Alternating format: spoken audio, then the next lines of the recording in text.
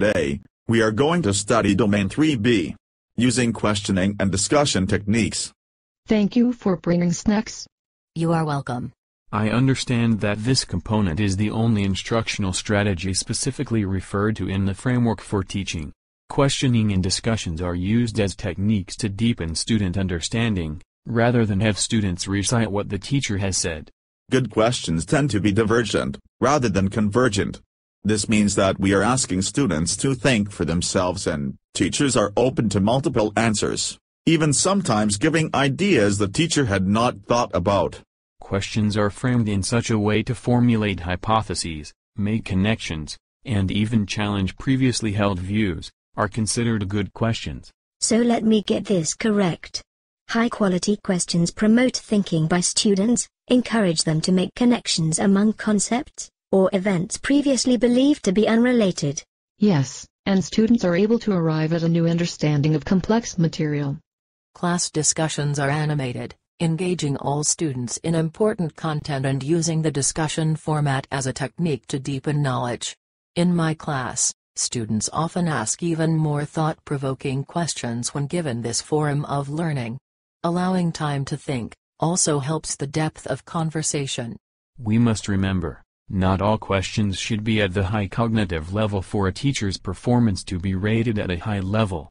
This is when exploring a topic a teacher might begin with a series of questions of low cognitive challenge to provide a review, or to ensure that everyone is on the same page.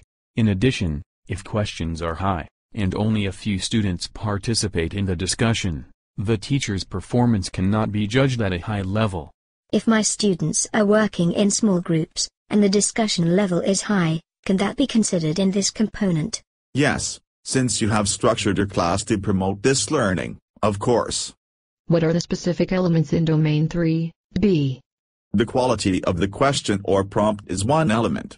When teachers ask only a few questions, allow students time to think about their response, time to reflect on the comments of their classmates. Students become deeper thinkers when teachers ask quality questions, and then give time for students to discuss. Discussion techniques are another element in this component. In a true discussion, a teacher enables all students' views to be heard on a topic. And this technique enables students to engage in the discussion directly with one another, not always mediated by the teachers. Some of my students will dominate the discussion. Okay, experienced teachers use a range of techniques to ensure that all students contribute to the discussion, and enlist the assistance of students to ensure this outcome. How are these observed? The observer listens for questions of high cognitive challenge, formulated by both teacher and students. Questions may have multiple correct answers, and the discussion is sustained by the students as the teacher steps out of the center to a facilitator role. And they will also look to see high levels of student participation in the discussion.